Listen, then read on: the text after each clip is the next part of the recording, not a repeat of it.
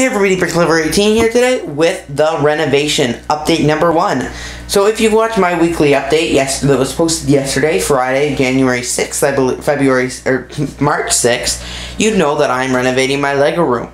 So right now you're looking at the city and it all looks pretty much the same. But when you come, take a look at the rest of the room, you realize how different everything is.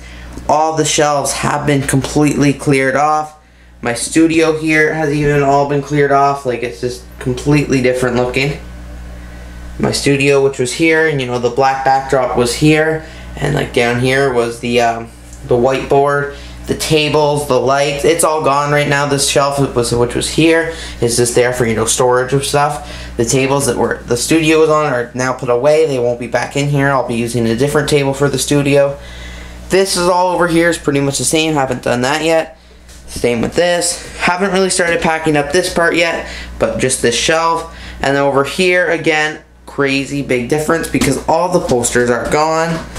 And the shelf is turned a different way for more storage. Just so I could get the bins and all my camera equipment, my studio lights. They're all here, in the way. So, I told you my plans for the renovations. I will have shelves along this wall, a desk here, storage underneath, new city table that's going to be the same height as both desks, another desk here, and more shelving. So this desk will be gone. I'll keep that cabinet container. Those will stay, the computer will stay. Everything under there will be on shelves. This is all going. A lot of these, just the one box really, these all have sets in them pretty much. That has bags. For example, this is LEGO movie sets. This shelf here will be under the city table. You'll probably never see it. These CMF boxes I hope to actually put on the top shelf just because they're cool. These I have to get pieces out of them. One is full of pieces for the boxes, everything pretty much but the bricks. All the other pieces and a couple bricks. And then the bottom one's actually full right to the top of bricks in my personal collection that I still need to sort and put away into these, into those, and to those. So I'm going to make this a lot easier. This I still have to pack up. What I'm doing is the lot stay in here. I'm just going to cover them.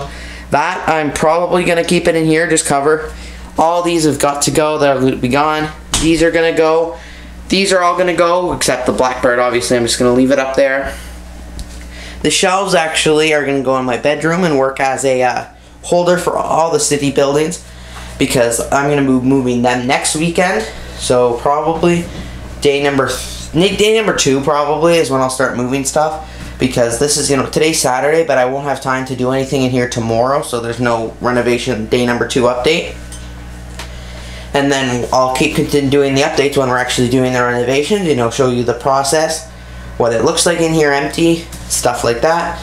But basically today I'm going to start removing all the tiles, all the base plates, all the flowers, and everything pretty much but the building and vehicles I'm going to push to one end just because I need the space. It's got lots of stuff to do. So I won't have time tomorrow, as I said. I am busy and I will start moving everything over to my bedroom in a couple days. Thanks a lot for watching the LEGO renovation update number 2. I'm just kind of showing you all the mess that I have everywhere. Thanks a lot for watching. Stay tuned for the next couple days of the LEGO renovation and until you see the finished product. Thanks a lot for watching. Have a great day.